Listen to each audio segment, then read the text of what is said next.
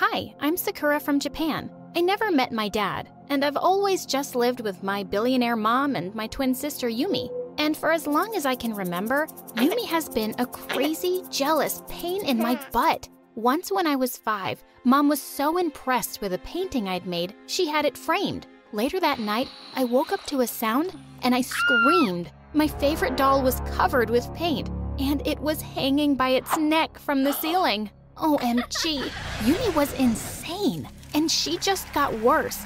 Anytime I was doing better than her at anything, she'd act out viciously, and Mom was totally blind to it. But in the 9th grade, Yumi really crossed a line. Mom was hosting a grand party on her new yacht. When I woke up that morning, I shrieked at my reflection. I had a terrible haircut and a mustache drawn on my face. The marker wouldn't even wash off. When I went screaming to Mom, she started laughing and said it was just a silly joke. But sweetie, you can't come looking like this to the party. That would be embarrassing for me. I was furious. When they'd left, I snuck into Yumi's room, opened her Facebook, and posted a status. I'm pregnant, everyone. Can't wait to get all round and fat. When Yumi found out later that night, she attacked me in my sleep. Mom came running at the noise and was so mad when she found out what I'd done. My reputation is ruined. I can't live here anymore. Do something, Mom! Next thing I knew, our bags were packed and we were moving to freaking New York. My new school seemed bigger than the White House. And unlike my strict school in Japan, it seemed like everyone could wear or do whatever they wanted here. As we were walking down the corridor, everyone was looking at us and whispering. Suddenly, I heard someone screaming behind me. Hey, wait! Are you the real-life Akko from Luna Academy? OMG, somebody pinch me! Oh yeah, you guys look exactly like anime characters. You're hot. What were they talking about? Whatever was going on, it seemed like we'd just become the princesses of the school in minutes. Yeah, even me. I was reading in the library one day when a cute senior, Dylan, came and sat next to me. And he just asked me out. That was weird, but I'd heard Yumi say that she had a crush on him. So I said yes. And suddenly, we were the hottest new couple in school. I was already imagining us as prom king and queen, and I could see Yumi burning up. A month later, Dylan came to my place one day and immediately pulled me in for a kiss. Happy Valentine's Day, babe. I got a present for you. Oh no, I'd completely forgotten about it. He told me to close my eyes and hold out my hand. A rock? Yeah, 'cause you rock my world, babe. What'd you get for me? I ran to my drawer and took out a tacky heart necklace I'd had since I was a kid. 'Cause you stole my heart, babe. And he looked pretty happy. Wow, boys were dumb.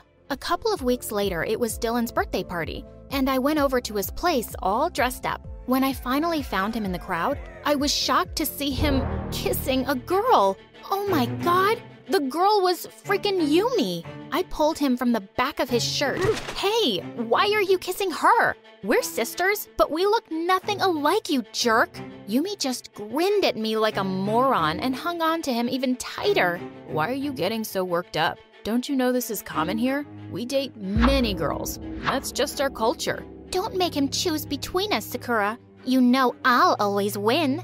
I charged straight at Dylan and pushed him into the fountain. Then I pounced on Yumi, and we found ourselves rolling around on the ground, pulling each other's hair out. Dylan called security and had me thrown out. Gosh, I couldn't wait to tell Mom about her horrible little princess. But when I got home, I was shocked when the servants told me that Mom was in the hospital. She'd had a stroke. I rushed to the hospital, and Mom weakly opened her eyes when she saw me. Yumi? No, Mom. It's me, Sakura. Just listen. I should have told you both sooner. You girls, one of you is adopted. What are you saying, Mom? The heart necklace. You took it from me as a kid. It has the answer. The necklace? The one I gave to the jerk Dylan? Just as her eyes started to close, the doctor pushed me outside. And a few moments later, they told me she was in a coma. My whole world had suddenly turned upside down. My mom was in a coma? One of us was freaking adopted. Of course, Yumi was devastated by Mom's news, but I didn't tell her what Mom had said. I had to find out the truth myself first. The next day in school, I found Dylan in the boys' locker room and I told him I wanted my necklace back. Sure, I'll think about it, but only if you give me my kisses back. Dylan, just shut up and give it back, or else. Jeez, calm down. I gave that ugly thing to some girl named Melinda. I think she's moved to England now. What? I got so mad. I pounced on him and started pulling his ears. If I don't find the necklace, I swear I will hunt you down and kick your butt. Dylan screamed like a little girl and his buddies had to drag me out. That night, I tracked Melinda down on Instagram and booked my ticket. I left without a word to Yumi and found myself flying across the Atlantic in search of that stupid necklace. When I got to Melinda's place, there was a wedding happening in the garden, and the servant said the young miss was getting married. I rushed straight into the ceremony as the couple were exchanging their vows, and I yelled, "Give me my mom's necklace, Melinda, or your marriage will be doomed." As everyone stared at me, Melinda stepped out from the audience and pulled me aside angrily. "Who are you? I don't remember inviting you to my sister's wedding." When I told her everything, she looked at me like I was crazy. I gave that necklace to my maid. She just moved to Scotland, but you can get there by train in a few hours. Oh my God! When I finally reached the address she'd given me, I saw a couple of kids playing outside, and one of them was wearing my necklace. I felt terrible for what I was about to do, but I had to. I went up to the little girl and said, "Your necklace is so lovely. Can I try it?" "No! Leave me alone, Dumbo!" So I snatched the necklace and I ran like there were wild dogs chasing me. Finally, I was about to find out the truth. With my heart beating furiously, I opened the locket and what the freaking fish? It was just a picture of Mom holding two babies, me and Yumi. What was this supposed to mean? I took out the picture and turned it over. Sakura, born on 18th September. Yumi, adopted 2 days later. What? Yumi was adopted? This was unbelievable. As the shock wore off, I couldn't help smiling. For a brief minute, I wanted to put this up everywhere on Facebook and Instagram, but then I decided I wanted to see Yumi's reaction myself. I rushed home on the first flight I could get and barged into the house. "Oh, Yumi, where are you? I've got a surprise for you." I found her sitting on Mom's bed, holding a picture frame and sobbing. She turned around to me and said, "What if Mom never comes back to us, Sakura? I feel so lost without her." My heart melted and I ran to hug her. "She'll be fine. The doctors said she will. And you have me." As Yumi hugged me tight, I decided I wasn't going to tell her what I'd discovered. It would be devastating, and Mom would want me to take care of her, so that's what I was gonna do. Yumi and I were getting along better than ever before, but one day when I walked into the cafeteria, I was shocked to see Dylan standing on a table, holding a hand out to Yumi. "I love you, babe. I know that I've let you down, but is it too late to say sorry now?" Yumi took his hand and climbed onto the table, and everyone cheered and clapped as they kissed. I marched over furiously and pulled Dylan to the ground. "Hey, jerk, I saw you kissing a girl just yesterday, so get away from my sister." "Sakura, are you crazy? You can't treat my boyfriend like that. And I know he kissed someone. He just said he's sorry, okay? He made a mistake. That's a mistake he makes every day. Yumi, I swear, I just want what's best for you. Break up with him." "Babe, don't listen to her. She's just jealous." "Of what? A stupid jerk?" "No, Sakura. You're jealous of me. You know everyone loves me more. The kids at school, Dylan, even Mom." And before I knew it, the most horrible words slipped out of my mouth. "You wish, Yumi. You wish everyone loved you better, but the truth is, you aren't even Mom's kid. You're adopted. She only treated you better because she probably felt sorry for your poor orphan butt." With that, I threw the necklace at Yumi's shocked face in front of everyone and stormed out. As my anger cooled off, I realized what a terrible thing I'd done. So I rushed home to apologize, but Yumi was nowhere to be found. I checked her Instagram and saw she'd posted a picture with her friends at a frozen lake behind the school. I grabbed my skates and rushed out. Yumi wasn't good at skating at all. When I got there, I saw Dylan and his stupid gang going ahead, while Yumi struggled behind them, tripping again and again. She called for Dylan's help, but he just put his arms around a pretty blonde girl and yelled back, "Keep up, babe, or I'll just kiss another girl." and they all skated away laughing. The jerks! As I was trying to catch up to her, suddenly I heard a crack. To my horror, I saw the ice beneath Yumi collapse, and she went in. Help! Somebody help me! Oh my god, Yumi, I'm coming! When I got close, I threw myself down on the ice and grabbed her hands. I pulled her with all my might, and she came out shocked and shivering. I quickly took her back home and covered her up with blankets. Yumi, I'm so sorry for what I said. That was such an awful way to tell you about the adoption. Sakura, I've known about that for a really long time. I once overheard Mom talking to someone. She lost your real twin sister at birth, and I turned up as an abandoned baby at the hospital the same day. So she decided to adopt me. Maybe that's why I've always fought you so hard for Mom's love. I knew I wasn't her real daughter. And I'm sorry for everything too. You saved my life today. You are my real sister. I'd jump in 1,000 lakes and kick 100 butts for you. And man, am I gonna kick Dylan's butt. I filed a police complaint against Dylan and his friends for leaving my sister in extreme danger, and they were in a world of trouble. A few days later, we got a call from the hospital saying Mom was awake. We threw our arms around her the minute we saw her, and I told Mom I'd found the answer in the necklace. I always felt you loved Yumi more, and maybe it's true, isn't it? You just got me, but you chose Yumi to be your daughter. Mom took my hand and said tearfully, Sakura, I'm so sorry I made you feel that way. Maybe I felt more protective of Yumi because I never wanted her to feel like she wasn't mine. But I chose to have you both, and I love you just the same. As we all hugged and cried, I knew the three of us were going to be just fine.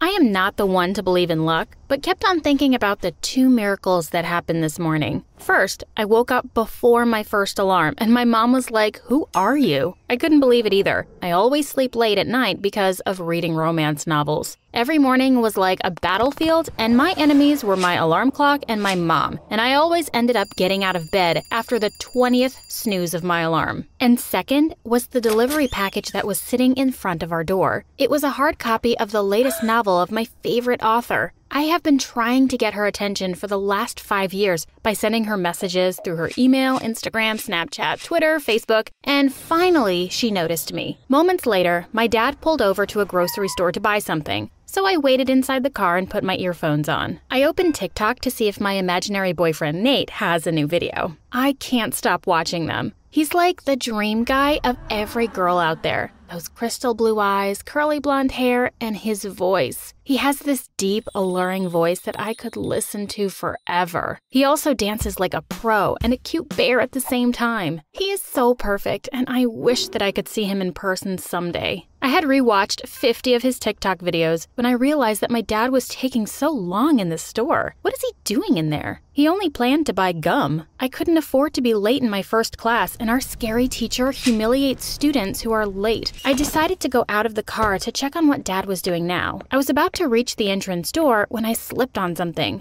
I fell forward to the door, pushed it hard until it opened, and hit someone's hand. I then heard something dropped on the floor, along with my body. Cringing in pain, I noticed a gun resting on the floor, just a few inches from me. I took it and rolled over to my back, only to see a masked robber holding a lady as his hostage. I looked around and whoa, what in the world is happening? Everyone, including my dad, were all gathered up one side with their arms raised. "Give me my gun!"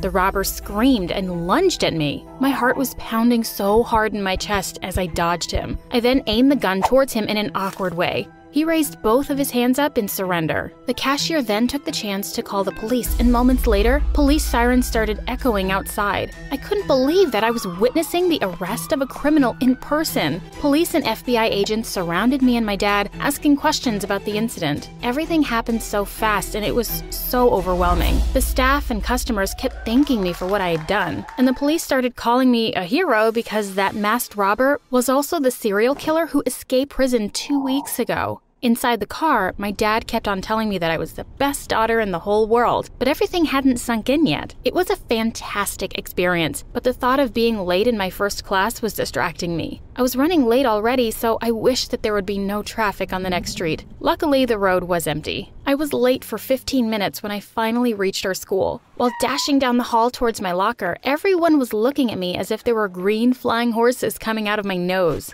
I'm a wallflower, a nobody who dreams of being the most beautiful and most popular girl in school, so I found their reactions very unusual. I opened my locker and saw a small note inserted in my notebook. My eyes flew wide open when I realized that it was a love letter. I considered this as another miracle because this was the first time that I had received such a letter. I've never had a guy admire me, ever. I closed my locker after getting some books, and the moment I turned around, I was surprised to see the cutest guys in school lining up in front of me. Hey, Betty, would you like to go to prom with me? I've always liked you. Want to be my girlfriend? What's your Snapchat? Hey, baby girl. Wait, I felt dizzy all of a sudden. Give me a minute to digest this. What are they doing? Hello there. A familiar voice made me open my eyes, and a smiling Noah Buck was the first thing I saw. Noah is my crush at school. He's handsome, smart, and athletic. You were so cool earlier. Want to come to my party later at 7? Oh, so they have already heard the news. Now I understand why everyone's giving me this attention. I stuttered when I saw him. Sure, Noah. I would love to. Great. See ya. He waved goodbye at me as he winked, and then I think my eyes just turned into hearts. I rushed to my first class with blood draining from my face and nervousness. I was imagining the smoke coming out of our teacher's nose and ears. Luckily, she didn't arrive yet. She entered the classroom the moment I settled into my seat. Talk about perfect timing. Good morning, class. Sorry I'm late. I got stuck in a traffic jam. Anyway, I have a surprise quiz for you. Oh no, I wasn't prepared for it. I was sweating with anxiousness as we answered the exam. Another unexpected thing happened after the checking. I got a perfect score! Lunchtime came and my best friend Gwen's favorite meal ran out, so we decided to eat outside. We noticed several students gathered around in front of the school, checking a red fancy sports car out that was parked on campus. Everyone was shocked, especially me, to see the driver who finally came out of the car. I blinked thrice to check if I was hallucinating, but it was indeed Nate. Girls dropped their jaws as they watched him approach me. Hey, it's Betty, right? I felt like fainting when I heard his voice. It was so disarming. He asked me out for a quick lunch and promised to bring me back to school, as he didn't want me to cut class. He told me that he got intrigued with me because of the news, and he wanted to thank me personally. You saved not only the people in that store, but the entire country from a dangerous serial killer. I felt like I was in Cloud 9. He then drove me to a 5-star restaurant for lunch. I kept on pinching myself to check if it was all just a dream, but everything was real. I couldn't eat properly because I was so shy and conscious of Nate's presence. He was holding a camera taking a video of us, as he wanted to feature me on his next vlog. My phone then rang and I excused myself to answer it. This is the raffle that you joined 3 months ago. We're happy to inform you that you won $1 million and a trip to Europe, which is good for 3 persons. Oh my God, is this serious? Yes, just message us your full name and bank account details. I excitedly called my parents to tell them the good news. I had already told Nate about it, and we continued chit-chatting over lunch. Soon, I realized that I had already skipped my next class, which was chemistry. Nate hurriedly drove me back to school and asked me if we could hang out after my classes. I remembered Noah's party at 7, so I suggested that he should join us. My hands and teeth were shaking at the thought of those girls who ruled the school getting jealous of me. You should also do some TikTok videos with me, Nate suggested, and I became ecstatic about it. It was like a dream come true. Wait a minute. My day only started with 2 miracles, and now I'm losing my count. What a lucky day indeed. An idea popped into my head. I'll start testing out my luck festival. I thought about the party later and how I should look beautiful for Nate, Noah, and everyone. But how? I'm a plain Jane. Hey girl, Jessie, a fashionable student who loves doing makeup to others, approached me. I bought these new makeup sets and I would love to try them on you. I was stunned for a moment. A few seconds ago, I just wished to look pretty and there's Jessie to the rescue. She gave me a makeover during our vacant time, making me more than ready for the party tonight. Fast forward to the party, I was having a good time with Nate and the others. Everyone was treating me like I was a beautiful princess. We played a lot of games such as beer pong and card games, and as expected, I kept on winning. All I did was wish for it to come true. Rubbing my hands together in excitement, I decided to work it out more. I tried my luck on billiards, which I never played before. I played against these guys who were experts already. I closed my eyes and took a deep breath before striking the cue ball. Everyone shouted in amusement when I miraculously sunk all the pool balls in one strike. Unbelievable! Noah kept on giving me these drinks and my mind started to become hazy. He and Nate kept on subtly fighting for my attention. It was making me feel that I was the most beautiful girl in the world. They were both making me confused, but deep inside, I knew that I liked Nate more. Later that night, the competition between them became even more obvious. So they decided to play rock, paper, scissors, and whoever won would be my real date tonight. I secretly wished for Nate to win, and he did. Noah walked out with a sad look on his face. It's okay, Noah. You deserve a better date anyway. Someone who's naturally beautiful and not an attention seeker. I turned to the owner of the voice. It was Megan, Noah's ex-girlfriend, who had been giving me the jealous eye since we arrived. She's the principal's daughter who still has feelings for Noah. It was so obvious. I've never been so insulted before in my life. She looked back at me with raised eyebrows and an insulting smile. And I couldn't help but wish that the lighter being played with by that guy standing next to her would just burn her beautiful blonde hair. Seconds later, it really happened. Served her right. Noah immediately came to the rescue. He was able to put the fire out before the fire could burn all the strands of her hair. Megan was furious at the guy who played with his lighter, and it ended up in a fight. Nate and I decided to leave the party that had already turned into a major commotion. He drove me home and got to meet my parents, who actually prepared a small dinner celebration for my heroic act this morning, along with Gwen, and I wasn't expecting it. My parents also invited Nate to eat with us, and he gladly obliged. We all had a good time tonight, especially me. I kept on wondering how I had gotten this lucky since I woke up this morning. I felt like I had superpowers or something. I wished that this could go on tomorrow and the next day and forever. Later that night, our black cat Jackie, who was always distant to me, slept beside me this time. It was so weird, but it made me sleep with a huge smile on my face. The next morning, I woke up way past my alarm, and my mom probably forgot to wake me up. Oh no. I remembered that our strict teacher had informed us yesterday about a long, important exam. If you fail it, you'll automatically fail her class. My dad was still sleeping. He had no work that day, but still, it was part of his routine to drive me to school. I tried waking him by splashing cold water on his face, throwing a tree on him, and flipping his bed over. But he really wouldn't wake up. Instead of wasting my time on this seemingly impossible, I just then walked my way out of our neighborhood to wait for a taxi. Suddenly, it began to rain very hard and I forgot to bring an umbrella. What timing? Where's my luck today? Did it migrate somewhere? A rushing car passed through a pool of dirty water in front of me, and I was hit by the huge splash. I contemplated whether to carry on with the dirty, wet clothes or to go back home and change. But when the taxi came, I decided to proceed. Inside the taxi, I vigorously wished for some miracles to happen again today, like Nate visiting me at school again, or my strict teacher getting absent today. When I entered our school building, everyone was looking at me with disgust. The first class was already dismissed by the time I reached the classroom. Great, I missed the long, important quiz. I checked my phone to see if Nate had left a message for me, but then I realized that he didn't actually ask for my number. Maybe he had forgotten to ask me. Everyone then started treating me like nothing happened yesterday. This is just like any other day. Am I back to being a wallflower? Gwen then came up to me and told me what she had found out. Nate's nanny was actually the hostage in the store yesterday. That's why he was very thankful to me. Well, that makes sense. Later that day, I checked the raffle that I had won yesterday to see further details, but I noticed a text message saying that the number who contacted me was actually a scam. I felt like every bad luck that I suffered today was like a boulder that was piling up on my head. Yesterday, I wasn't able to attend my chemistry class because of my lunch with Nate, making me clueless about our activity today in the laboratory. I mixed the wrong chemicals, leading to a small fire in the room, which led me to an hour of detention. Great, another imaginary boulder fell on me. Gwen then informed me that Nate had already uploaded his latest vlog. I immediately checked it and was disappointed to know that I was only featured for like 10 seconds. And it was footage of me eating pasta awkwardly in front of him. The rest of it was about his model girlfriend and how they were madly in love with each other. Nate even addressed me as a random high school student who saved the day by clumsily stopping a robbery. She just got lucky, he mentioned with an insulting smirk. I checked the comments and people were laughing at me instead of praising me. I needed someone to talk to about my heartbreak, so I called Gwen. Come on, Betty, don't you get it? He just used you for views and more fame because the robbery was the viral topic yesterday. She might be right, but I have to make a wish for the last time. I have to confirm if my luck had indeed worn out. I decided to wait until midnight for Nate to contact me. I waited and waited while listening to every tick of the clock. Midnight finally came, and all I could do was sigh in frustration.